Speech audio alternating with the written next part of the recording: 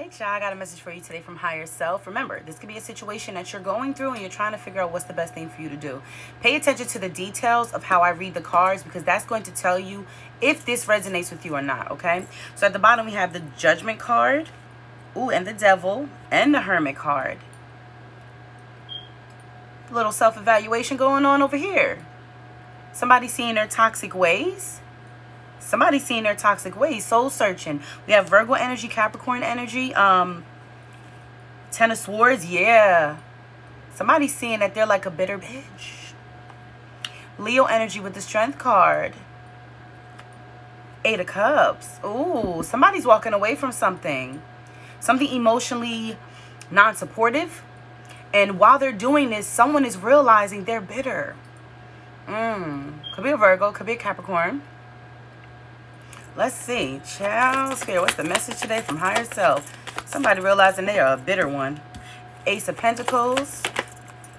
Seven of Swords. Ooh. And the Sagittarius energy with the Temperance card reversed. Somebody has been lying a lot.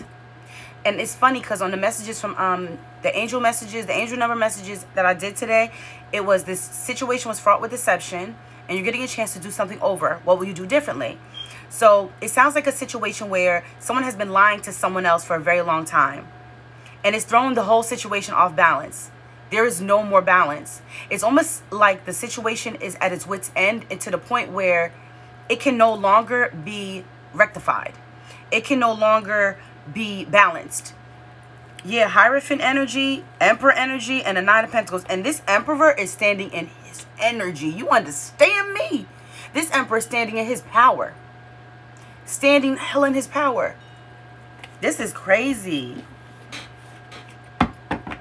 Also have Taurus and Aries. Taurus and Aries energy. Yep, with the Hierophant and the Emperor, Taurus, Aries. Okay.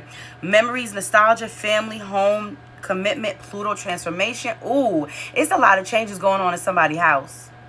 It's a lot of changes going on with a commitment. Something have to do with family. And it's like somebody is like reminiscing about how it used to be.